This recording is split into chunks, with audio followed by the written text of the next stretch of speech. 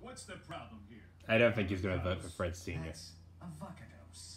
And if you want to run a dirty campaign, Jones, two can play at that game. Gee, Dad, who was that guy? George Avocados. The Avocados? person he's running against. He considers himself a shoo-in for the job because his father, Theodore Avocados, was mayor once, until he was caught stealing a priceless diamond from Crystal Cove Bank. Jinkies, what happened? The diamond was never found, but Theodore went to jail. George has claimed his father's innocence ever since. We sure missed you today, Dad. Is everything okay at home? Sure, yeah, of course. That's a weird question. Oh boy, after all that campaigning, I can't wait to dig into a triple clam pizza at the Clam Cabin. Yeah, I'm with you, Raggy. Clam pizza? Yeah. Actually wouldn't surprise me if that's a thing in some places. Like the people who put pineapple on ham and cheese. Yeah. Now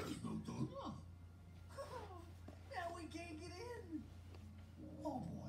No offense to those who actually like pineapple pizza. I just can't stand it. Someone stole me crystal doorknobs, just like that clam host stole me nose. He stole your nose. Poor guy. That's kind of weird. Who'd want to steal doorknobs? You know, Shag. The better question is, why would a clam want to steal his nose?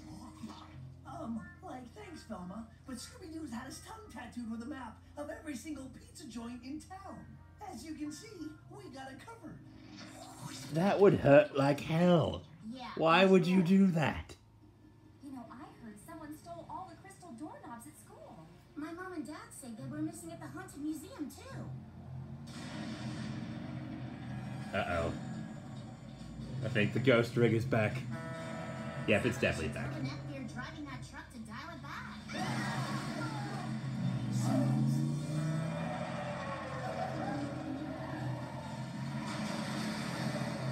You kids are just a magnet for this sort of thing, aren't you? Yeah, he's actively trying to kill you. This is legitimately terrifying.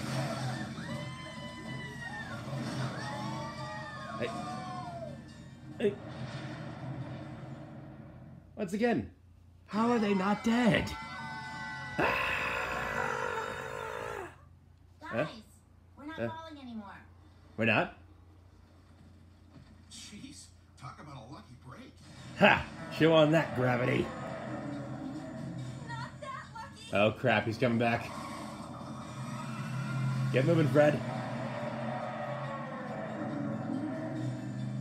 That truck is roaring. The truck is roaring. Oh crap, now they're in the tunnel. I give Fred this much, he is a good driver. That was huge. And that flaming tires. And then it went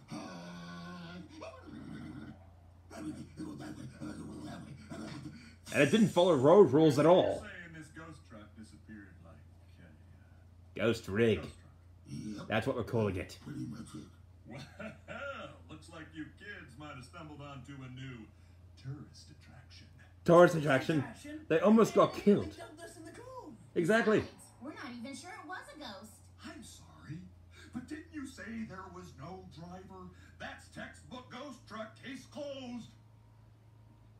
Patrick Warburton. Where's Fred? Over here. I think I found Oh, there's some- Fred. Daphne, let me borrow your camera phone.